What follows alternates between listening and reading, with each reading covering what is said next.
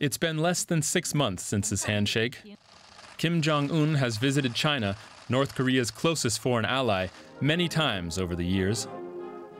Xi Jinping, on the other hand, is the first Chinese leader to travel to Pyongyang in well over a decade. We are ready to work with the DPRK to continue to carry forward the fine tradition of China-DPRK friendship and promote the continuous development of exchanges and cooperation between the two countries in various fields. Relations between the two authoritarian countries have been strained since North Korea began amping up its nuclear weapons testing. Beijing supports denuclearization of the Korean peninsula and recently backed a raft of international sanctions against Pyongyang. These talks aim to relieve tensions. The U.S. will be watching closely. A summit between Kim and U.S. President Donald Trump in February broke off without an agreement. South Korea said it is hoping talks between Xi and Kim will move things forward, opening up the chance of renewed negotiations on the North's nuclear program.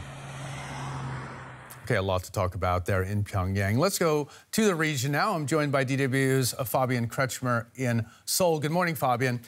Can you tell us what kind of message are the two leaders hoping to send with this meeting?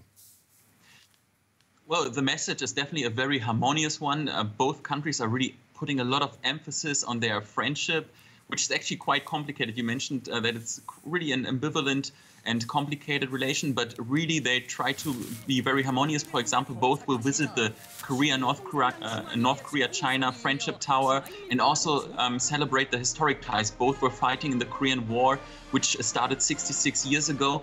And both sides need each other. China needs North Korea because it wants stability in the region. And of course, North Korea needs China because it's the economic lifeline of the country. And without China, they basically could not survive.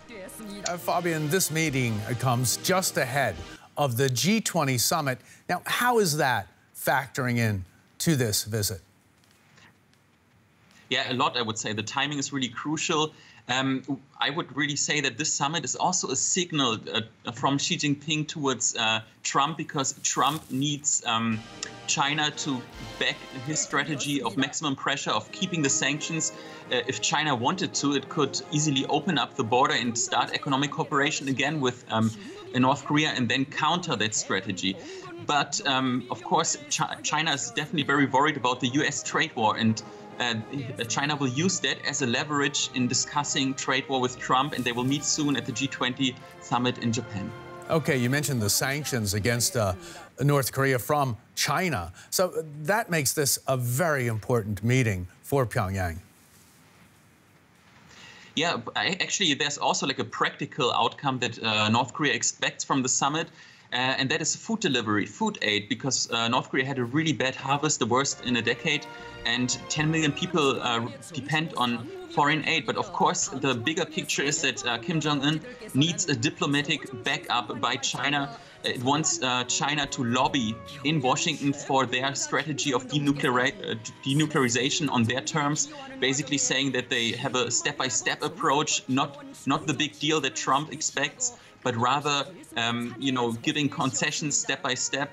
And of course, they hope that China would be in favor for that and also support them. Okay, a lot at stake for both sides then. Fabian, thanks so very much for that update.